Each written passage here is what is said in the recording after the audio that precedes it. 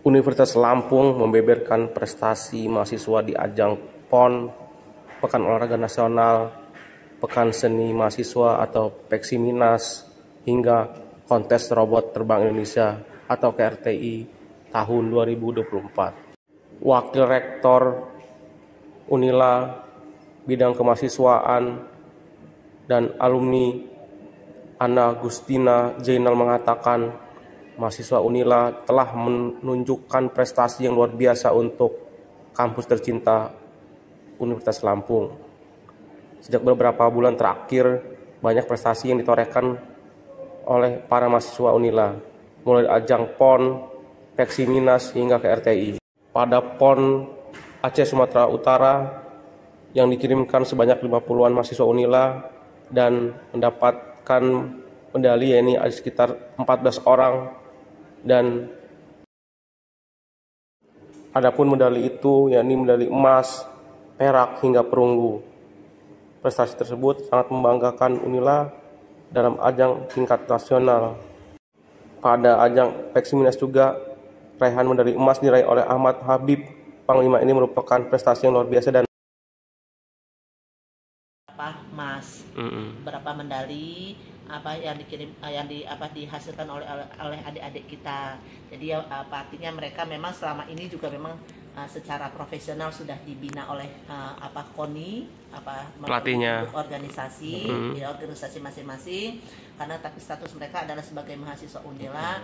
Ya seperti yang data saya sampaikan tadi, ada beberapa prestasi-prestasinya yang mungkin bisa nanti dicuplik dari situ, artinya ada emasnya, perak, perunggu. Nah itu alhamdulillah di situ. Terus yang kedua, kita juga adik-adik mahasiswa bahwa untuk di ajang lomba, salah satu dari kegiatan lomba yang dilaksanakan oleh Puspernas, kalau selama ini mahasiswa kita juga sering mendapatkan medali ya, tapi baru terlepas perak dan perunggu. Nah tahun ini alhamdulillah melalui Habib, penulisan lakon, puisi, kita mendapatkan emas. Untuk lampu sendiri sebenarnya 2. Kita juga melalui si Laras mahasiswa UBL melalui keroncong. Artinya untuk khusus Unila sendiri itu saya bilang, kenapa saya bilang ini sejarah, karena untuk menembus jadi medali emas itu, kita tahu kan ini kan seluruh Indonesia, berat gitu ya. Ya cukup persaingan cukup berat gitu loh. Nah itu seperti itu. Terus kemudian juga terkait kontes robot di lalu, alhamdulillah dari 2 kategori yang diikuti Unila, maksudnya yang lolos ke final, itu tim satu tim itu berhasil meraih medali perak atau juara kedua gitu loh. Jadi itu menurut saya satu pencapaian yang luar biasa dari adik-adik mahasiswa. Kenapa? Kita tahu persaingan kan terus bergeraklah, meningkat gitu loh ya. Artinya adik-adik kita semua tangka yang mereka ikuti semua, mereka hasilnya maksimal, berupaya untuk mencapai hasil maksimal. Tapi kan kita persiapan maksimal, teman-teman dari PT-PT lain juga kan lebih maksimal lagi ya. Tapi alhamdulillah biar bagaimanapun di antara berbagai cabang yang diikuti, adik-adik mahasiswa Unila masih bisa mengibarkan bendera Universitas Lampung di kancah nasional.